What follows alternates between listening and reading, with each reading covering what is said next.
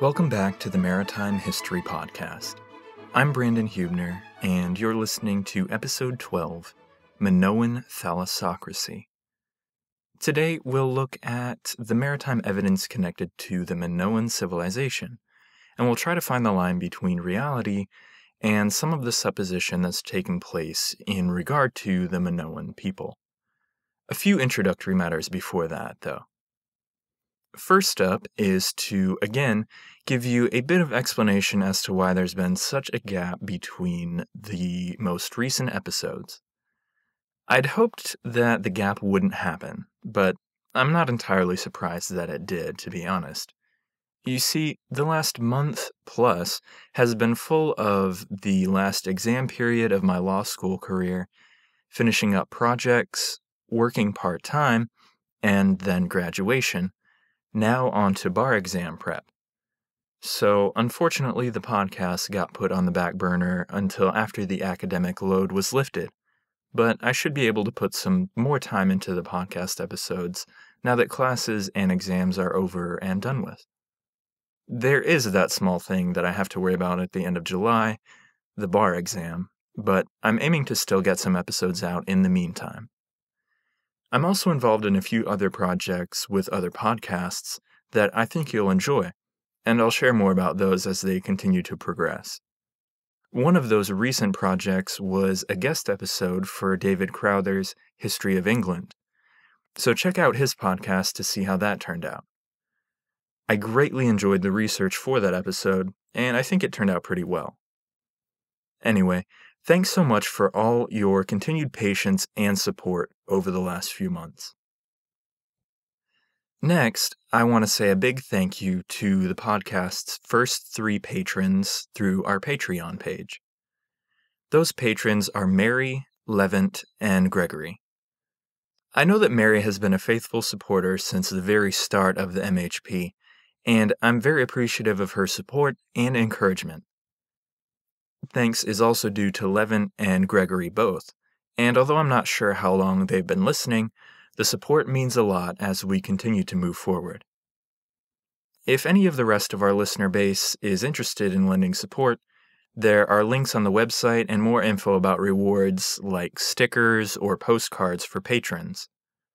Last but not least on this topic, many thanks to Thomas as well for the recent PayPal donation.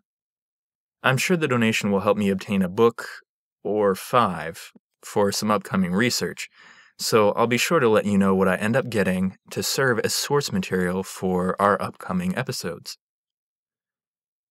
Next, I wanted to share with you my thoughts about a book that I received a copy of recently, and let you know that I'll be doing a giveaway for a copy of this book.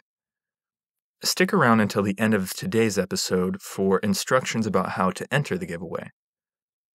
The book is titled Wreck of the Whale Ship Essex, the extraordinary and distressing memoir that inspired Herman Melville's Moby Dick. I'll share some more detail at the end of the episode today, but the shortened version is that I recommend this book highly. It's a fully illustrated edition of the memoirs written by Owen Chase, who was the first mate on the Essex when it was sunk by a sperm whale in 1820. The incident became the basis for Melville's Moby Dick, and more recently for Nathaniel Philbrick's book In the Heart of the Sea, the film version of which is slated for release at the end of this year. This illustrated edition of Wreck of the Whale Ship Essex is great because it contains the first-hand account along with a good selection of supplemental essays or short pieces that give good insight into the whaling industry in the 19th century and the various details related to whaling ships and life aboard a whaler. If you want to hear my other thoughts on the book, stick around at the end of the episode. Otherwise, I'll include links to the book and some other info on the website page for today's episode. If possible, though, stick around until the episode's conclusion to hear about how you can win a free copy of this well-done illustrated edition. And finally, in this long-winded intro today, thanks to Pulla Sulla, Ratatat Pat, and Kevin IC Designer for the recent reviews on iTunes. As usual, ratings and reviews help boost us on the iTunes charts and, in theory, help gain exposure and thus more listeners. So take a minute to leave a rating and/or review if you're able to. Now down to business. I have to say at the outset today that the Minoan civilization has been, so far in our narrative, the biggest surprise to me personally.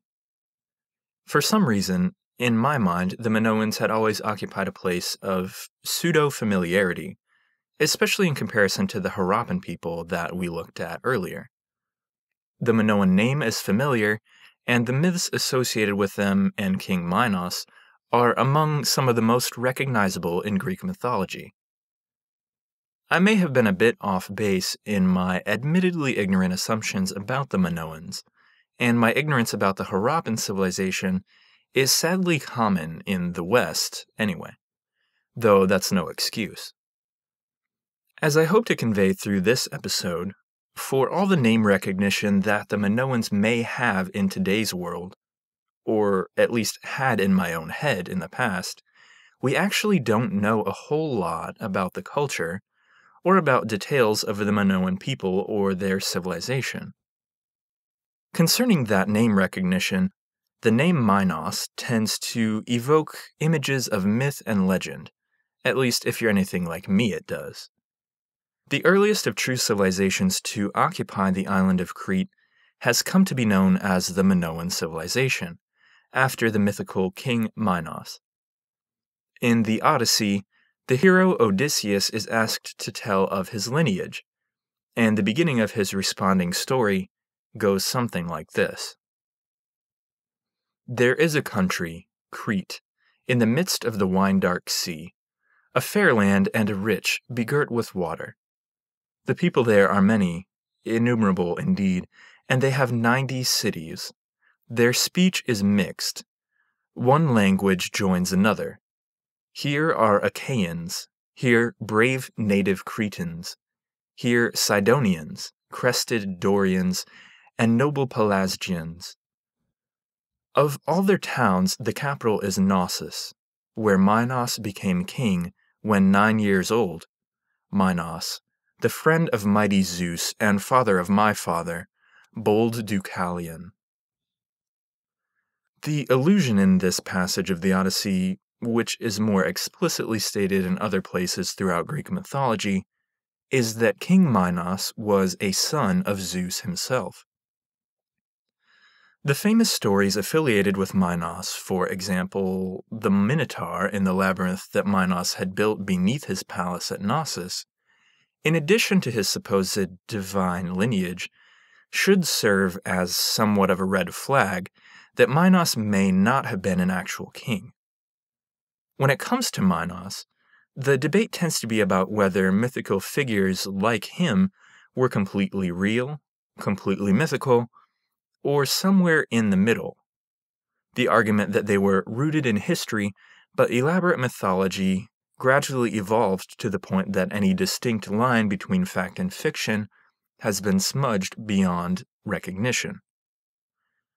As we now delve into the specifics of what we call the Minoan civilization, I'd like to frame our discussion in terms similar to the debate that surrounds King Minos as a historical figure. The best person to give one view of the Minoans in history is none other than Thucydides.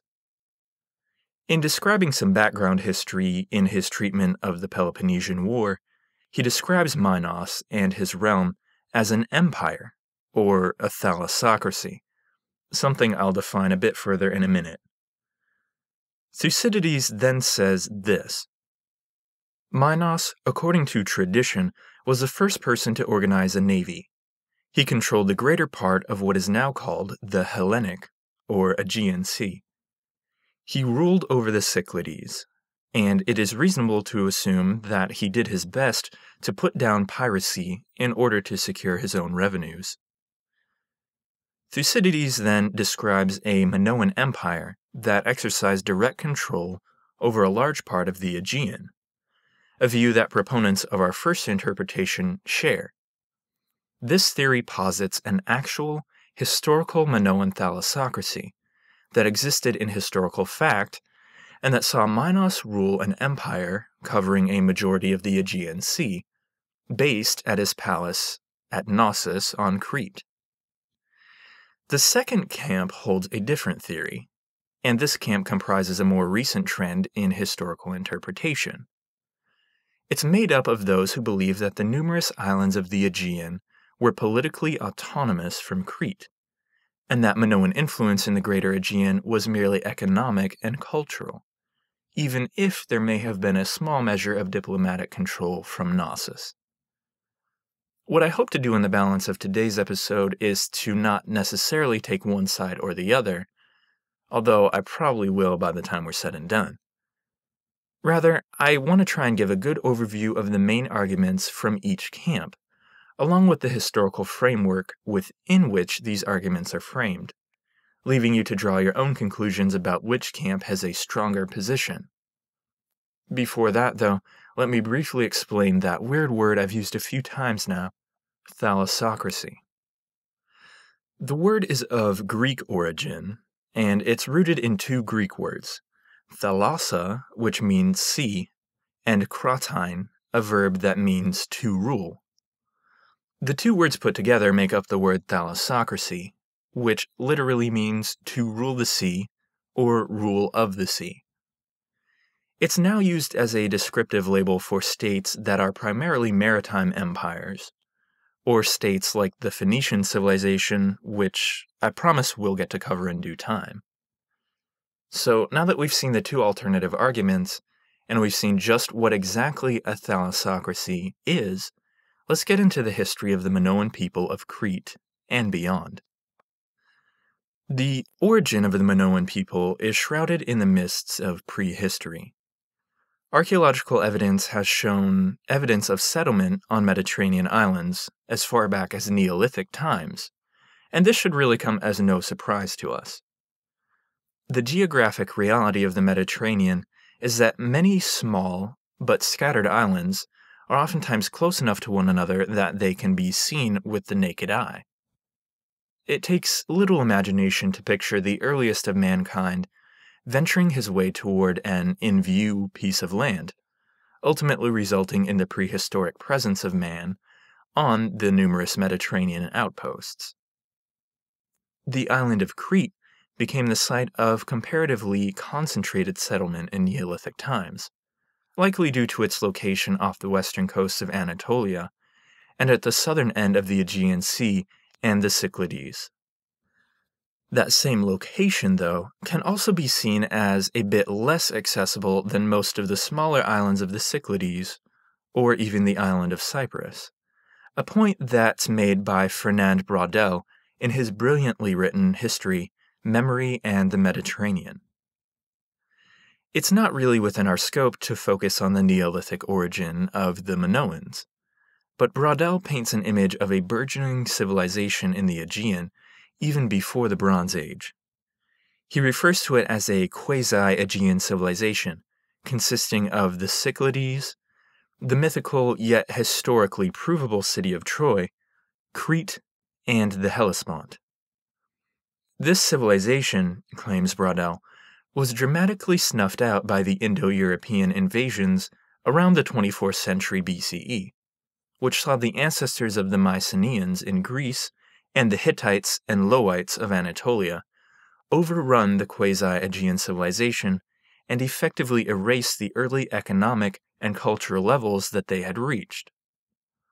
According to Braudel, it was Crete alone that survived this downfall and remained intact enough to have an edge once the Bronze Age began.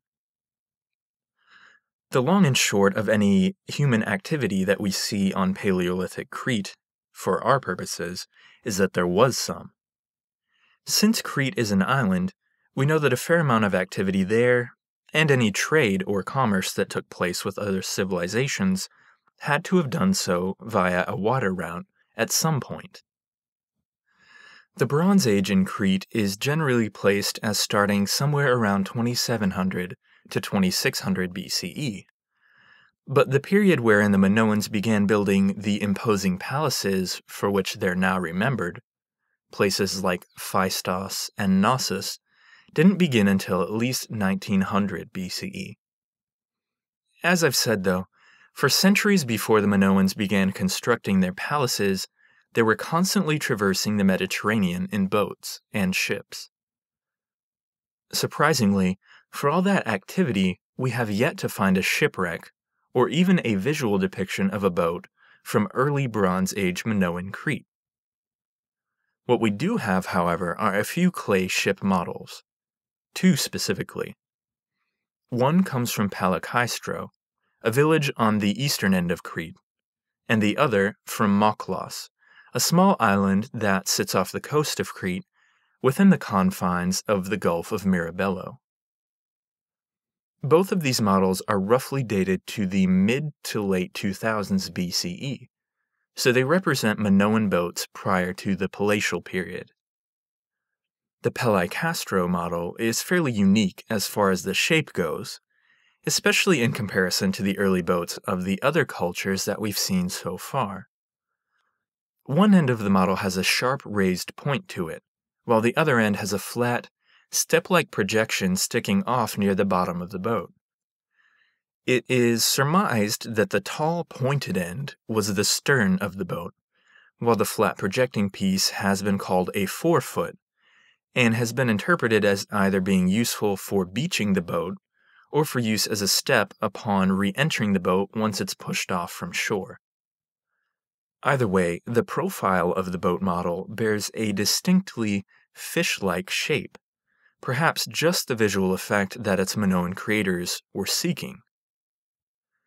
The Moklos boat model also has relatively high ends, though this model is symmetrical, similar in that fact to some of the boats that we've seen from Mesopotamia and Harappa. In any event, both of these models seem to be representations of small boats that would not have been used for long-distance transport on the Mediterranean, and were almost assuredly used for local transport and travel among the islands of the Cyclades. The earliest iconic depictions of boats from this time period are slightly younger than the Minoan boat models, but precise dating is difficult. They're also not strictly tied to the Minoan civilization specifically, and the best example was discovered on the small island of Syros in the Cyclades. Similar examples have been found on the Greek mainland and even in Anatolia, so although the ships depicted may not have been in use by the Minoans, they just as well could have been, and they were at least used by peoples that had close association with Crete in the early Bronze Age. The objects themselves are commonly called frying pans for their resemblance to our modern idea of a frying pan. But we actually don't know what these ceramic objects were used for originally.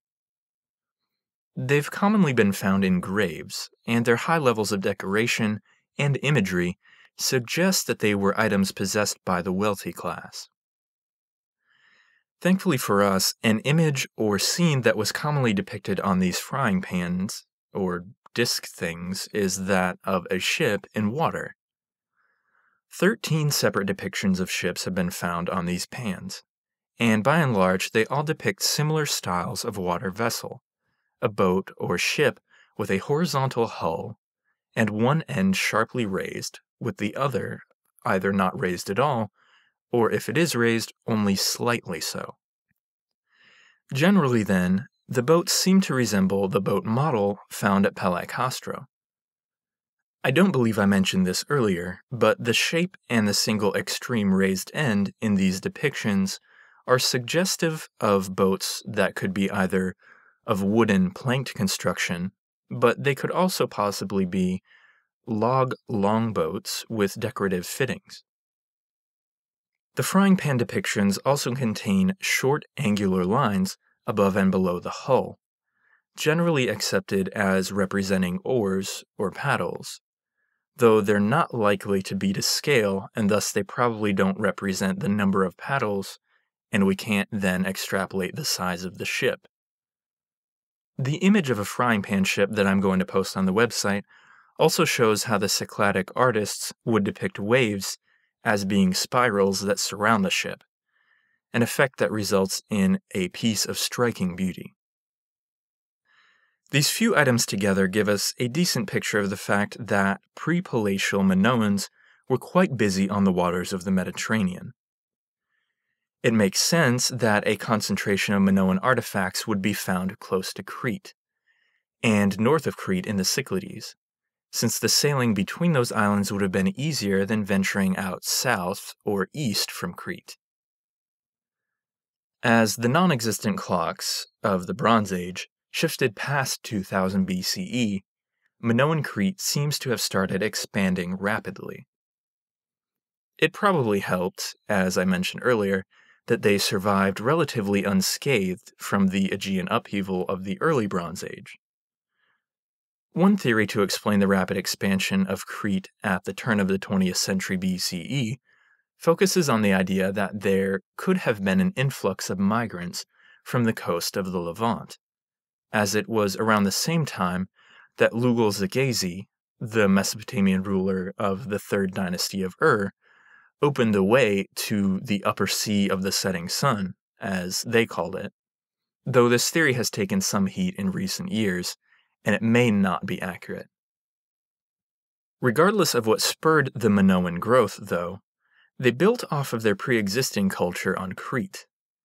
And while Minoan seals show us continued evidence of sailing and maritime activity in the early second millennium, it is evidence from other locations in the ancient world that gives us a closer glimpse at just how far Minoan culture began to reach.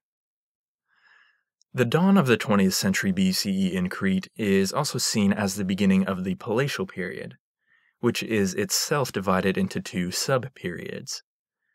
The Old Palatial period, the Proto-Palatial, spans from around 2000 BCE up to 1700, and then the New period, or the Neo-Palatial, spans from around 1700 up to 1400 BCE. Essentially then, the 20th century BCE saw Minoan Crete visibly expand their reach and their culture. They'd always had some measure of contact in and around the Mediterranean, but the Proto-Palatial period shows signs of increasing wealth on Crete, while we simultaneously see signs of their artistic culture being spread as far away as Egypt, but more frequently to the Levant coast and to Anatolia.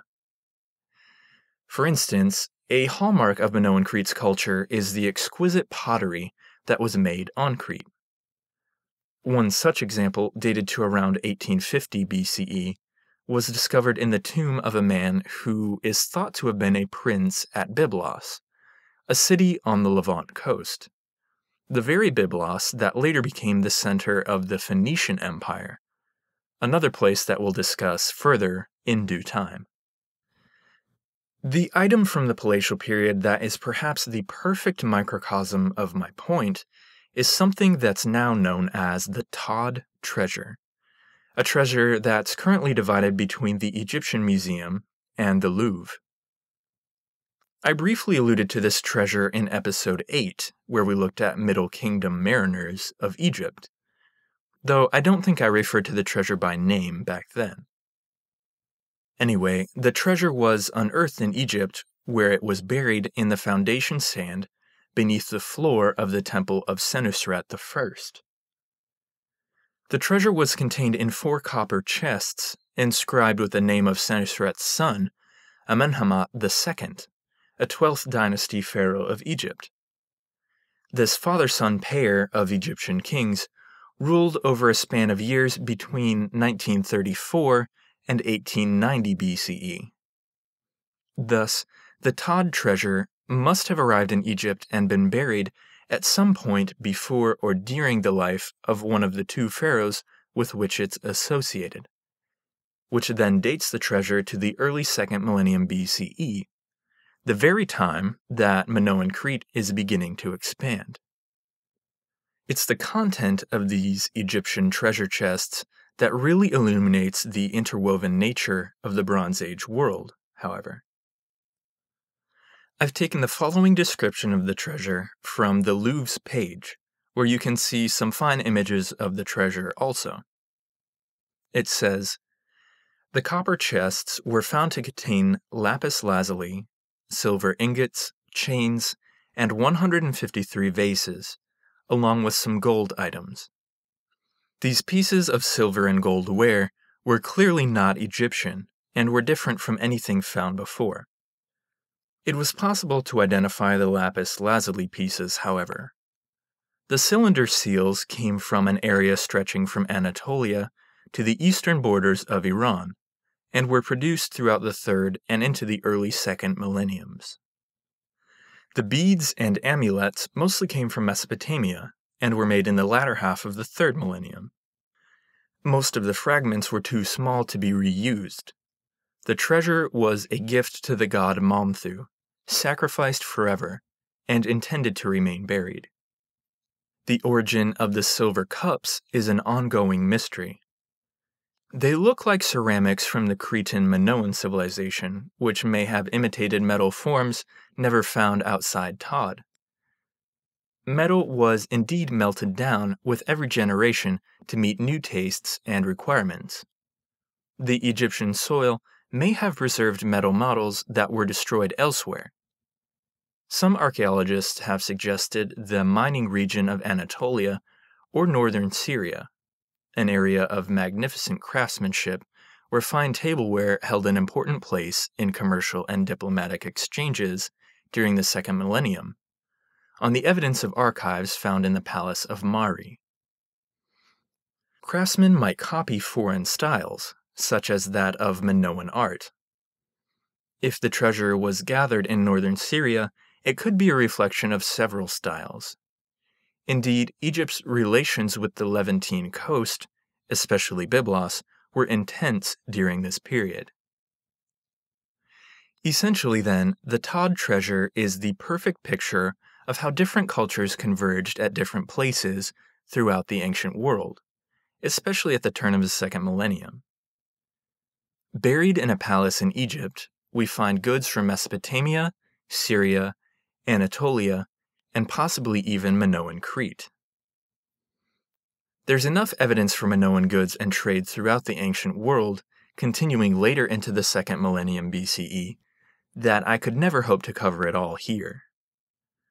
Some have doubted that Crete was even capable of sailing to Egypt or Syria at this point in their history. However, the presence of intercultural trade would suggest that they were at least capable, and probably did so frequently. In the Odyssey, we see a description of the Mediterranean winds that made travel between Crete and Egypt a fairly easy affair. Odysseus, on arriving home in Ithaca, disguised as a Cretan merchant, was described by Homer as saying, "My heart impelled me to make a voyage to Egypt, with gallant comrades and with ships well fitted. 9 ships I fitted, and my force was soon gathered.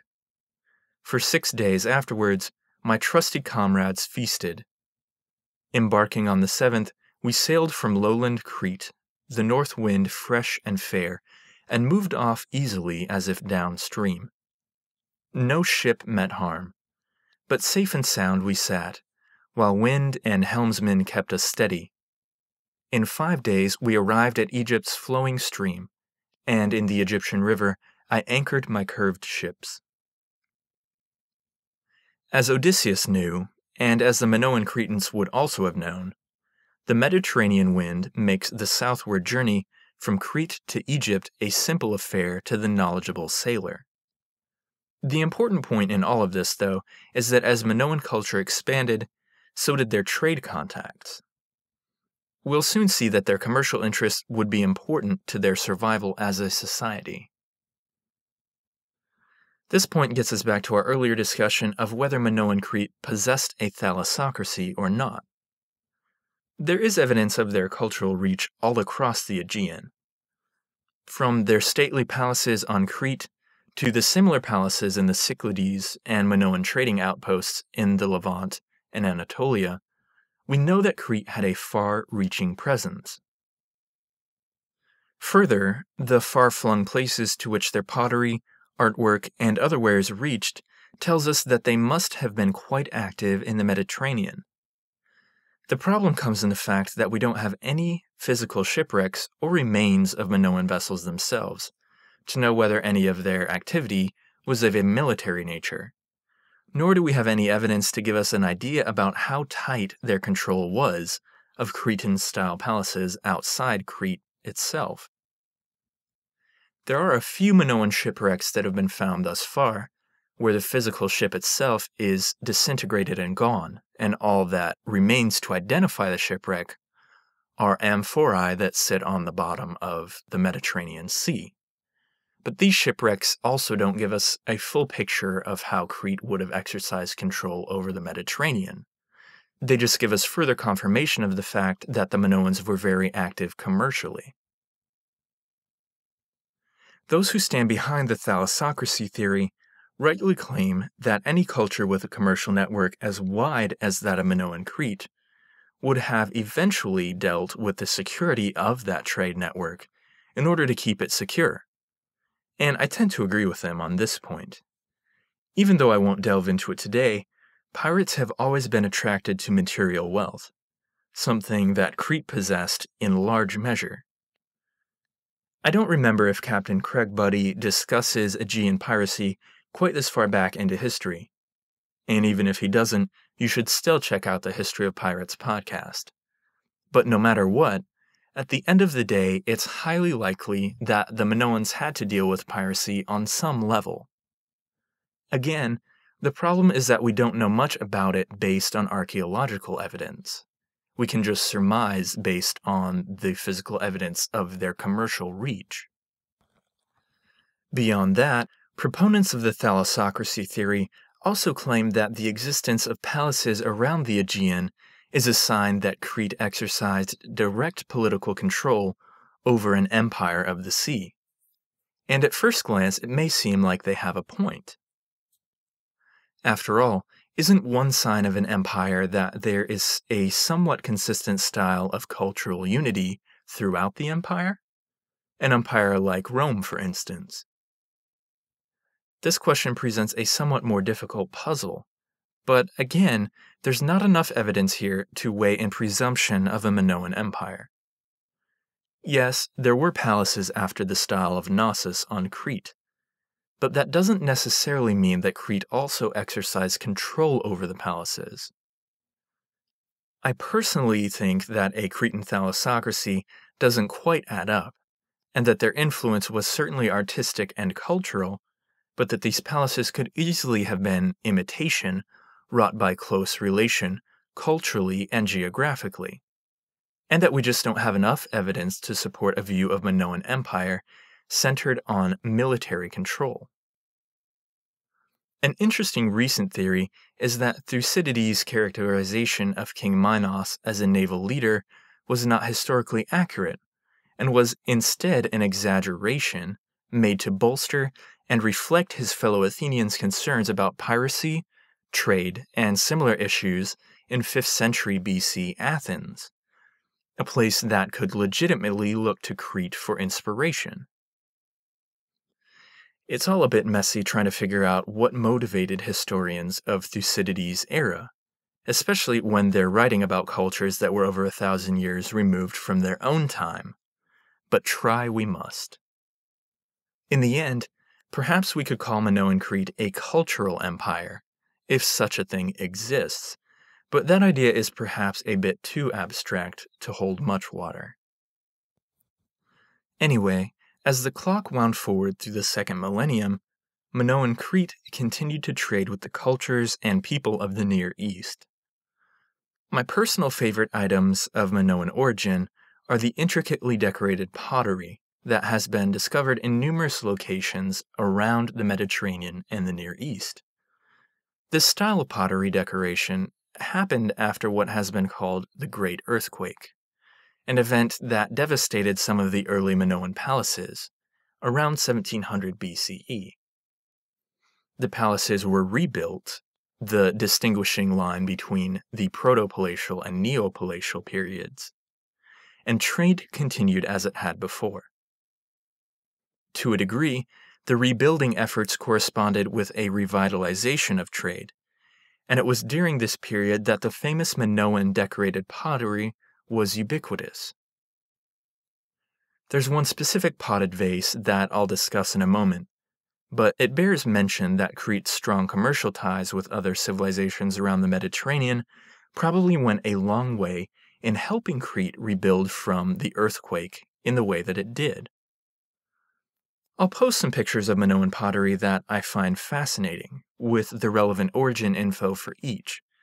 But a specific vase found at Kolana, on the island of Aegina, bears images of ships that are related to the point at hand. The vase is dated to a period between 1750 to 1650 BCE, so it could have been made either before or after the earthquake. Either way, however, the ships depicted on the vase bear a striking resemblance to ships that were depicted on Egyptian artwork from a similar time period, something that's not altogether surprising when we consider the connections that existed between the two civilizations and that we've seen so far. The main difference for us is that Egypt gave us physical ship remains to examine and learn from, while Minoan Crete has not been quite so kind to history yet. There are so many pictorial remains related to Minoan maritime history that I could go through them in dull fashion for hours, but I'll spare you pleasure isn't the right word, but I'll spare you nonetheless. The most fascinatingly detailed and enlightening of Minoan maritime artifacts is one that I'll leave for our next episode, but I'll at least tell you what it is today. It's none other than a set of wall paintings found in the town of Akrotiri, on the Cycladic island of Thera, about 70 miles north of Crete. The wall paintings are marvelous and tell us a lot about Minoan maritime history, so I plan to discuss them in depth. The island of Thera, though, is important for another reason that I also plan to build our next episode around. The dates aren't agreed upon by all scholars. Some say it happened in 1628 BCE, and some say nearer to 1500. Quite a gap there in the estimations. In the end, though, Thera was the site of a massive volcanic explosion that essentially destroyed the island and wrought a fair amount of damage to Crete and some of the other Cycladic islands. Minoan power had been waning a little bit prior to the Thera eruption, and perhaps due in part to the effects of the eruption, Minoan power seems to have drastically declined in the same period. So, for the bulk of our next episode, I want to look at the eruption, what we know about it, and then indulge my curiosity a bit and explore the possibility that the Thera eruption may have been the real-life event which formed the basis for the famous legend of Atlantis, most well associated with Plato's reference to a great island that was home to a powerful civilization which vanished under the sea in a day and a night. The theory is by no means new, but I didn't know much about it until recently, and it makes for some intriguing possibilities, so I hope you all don't mind if we veer into conspiracy-ish territory for what should be an enjoyable episode next time. That wraps up the material that I have prepared for today's episode. As usual, I hope you'll stop by the website to check out the images and sources from the episode. Feel free to share the episode on social media if you found it interesting as well. My last item for today gets back to the book giveaway that I referenced at the beginning of the episode. As I said then, the book is called Wreck of the Whale Ship Essex, the extraordinary and distressing memoir that inspired Herman Melville's Moby Dick. I haven't read the entire thing, but I've read a good chunk of it, and greatly enjoyed the text itself. But the illustrations are what really make this book come to life. The backbone of the book is Owen Chase's tale about the wreck of the whale ship Essex. The event really happened, and later inspired Herman Melville to write Moby Dick. But I think that one of the enjoyable parts of the book is that Chase's tale is a first-hand account, a retelling of what he experienced aboard the ill-fated ship. To make a long story short, The whale ship was sunk by an angry sperm whale in the South Pacific in 1820. Chase wrote, "I turned around and saw him about 100 rods, 500 meters or so, directly ahead of us, coming down with twice his ordinary speed of around 24 knots, and it appeared with tenfold fury and vengeance in his aspect. The surf flew in all directions about him with the continual violent thrashing of his tail, his head about half out of the water, and in that way he came upon us and again struck the ship." Most of the crew survived the initial shipwreck and managed to make it aboard one of their 3 small whaleboats, but they'd lost most of their food and fresh water, and were stranded over 2,000 miles west of South America, far away from any islands even. Some managed to return to civilization, although they had to resort to cannibalism in order to survive that long. Others of the crew died in the middle of the ocean. It's quite a gripping tale told from the perspective of a man who lived through the ordeal himself, so it's well worth the read.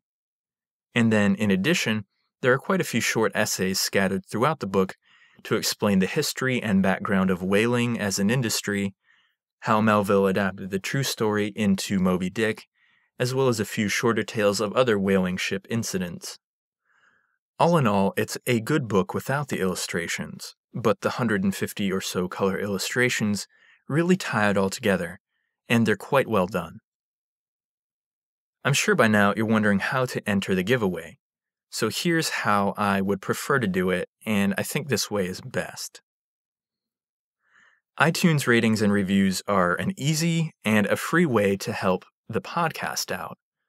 So for those of you who listen through iTunes, all you have to do to enter is leave a review of the podcast. Then, just find the podcast page on Facebook or Twitter and shoot me a message, or even email me. The email address is my name, Brandon, at maritimehistorypodcast.com. Tell me your iTunes username so that I can verify your review is there, and then you're entered. I'll put everyone into a random drawing and see who has Lady Luck on their side. I would guess, though, that this method covers a majority of you, but for those of you who listen through other methods, either just leave a review on your platform of choice and notify me through the same means, or simply tell a friend about the podcast on social media, or through the good old-fashioned method of face-to-face communication, or in a postcard or a handwritten letter, a message in a bottle, even a carrier pigeon, I guess, works. Smoke signals. The possibilities are endless, really, and I'll take your word for it that you've done so. Again, just message me on social media or email me that you've done one of the above, and I'll enter you into the drawing. I hope that this approach sounds workable to everyone, and I'm really looking forward to seeing how it all turns out. I've got some more books lined up for future giveaways, so even if you don't win this time, a review now will get you entered for our future giveaways as well. Thanks so much, everyone. That's it for today, and until next time, thanks for listening to the Maritime History Podcast.